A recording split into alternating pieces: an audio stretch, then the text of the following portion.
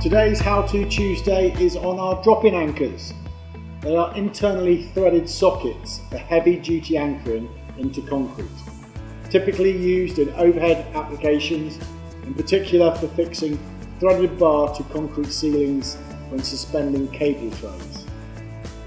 We offer two versions, the standard style as seen here, and the lipped version to prevent the anchor from being pushed too far into the concrete. If fixing into bison beams, we offer an anchor with a shorter body, which is designed to expand inside the concrete and not the cavity, giving it safe and secure fixing. The product is set using a hammer. During installation, the internal cone is forced inside the base of the anchor, then expands into the concrete, providing a fixing capable of holding up to 935 kilos in C25 concrete. As well as a hammer, an SDS drill, an appropriate drill bit is required. Here you can see the required drill hole sizes for the 4 diameters of anchor.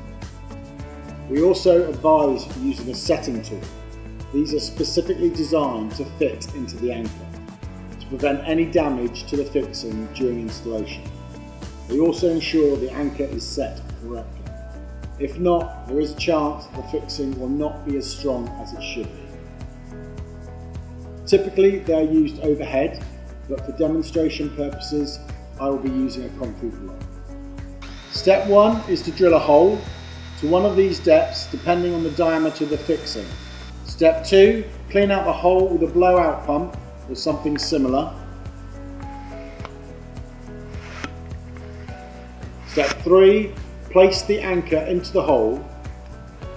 Step 4, using the matching setting tool and a club hammer, drive the cone into place until the collar of the setting tool rests against the surface of the anchor.